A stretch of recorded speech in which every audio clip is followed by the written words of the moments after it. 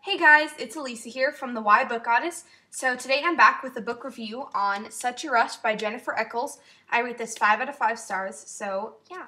And really quickly, the books that I'm currently reading. If you've seen in my previous videos, I'm reading Genghis Khan and the Making of the Modern World by Jack Weatherford for my history class for 9th grade. This is my summer reading assignment. The green post-it note is where I'm at, and I have this much left to read because these like 50 pages are just like translation and works and kind of citing and stuff, so I just have that much left, and then I have to work on my assignment, so I have 3 weeks to finish that, so yeah. And I just finished Such a Rush yesterday, so I just picked out a YA book a few minutes ago to start reading, and I picked Evermore by Alison Noel. This is the first book in her Immortal series. I know everyone's already read this series.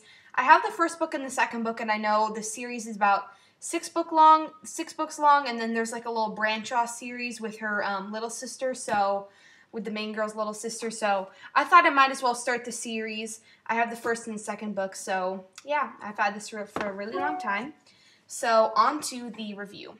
I rate this book 5 out of 5 stars. It was really good, but just a quick side note, it is more of an older teen book. There are some aspects of it that kind of make it a little more like PG-13 kind of thing. So if you're kind of like me, you know, like 14 and up, yeah. So the book is about a girl named Leah, and she lives at the trailer park, you know, just with her single mom and her multiple boyfriends, and she just doesn't really have a good home life. So she lives next to an airport, so she decides to go over and get a job, and she saves up her money, and she starts learning how to fly planes, and she starts working for this guy named Mr. Hall at Hall Aviation, which is the airport. And then through the book, Mr. Hall dies. It says it in the synopsis, so I'm not giving you guys any spoilers. And then his sons, Grayson and Alec, take over the business, and Grayson uncovers one of her deep secrets, which you will learn about in the beginning of the book, and kind of blackmails her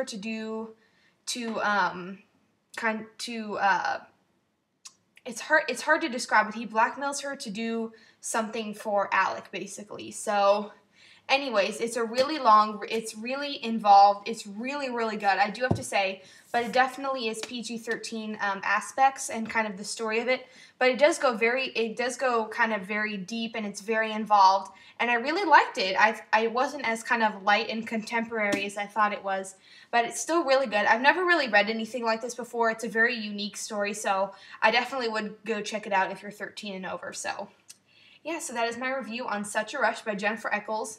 So yeah, I definitely would go pick this up. It's really good. It's really different from all the YA books out there, so I would go check that out. So that is my review on Such a Rush by Jennifer Echols. I will be doing some more videos soon. I'm just going to be gone this weekend. I have cheer camp and stuff, so hopefully I will be seeing you guys soon. So yeah, thank you guys for watching this video. Thanks!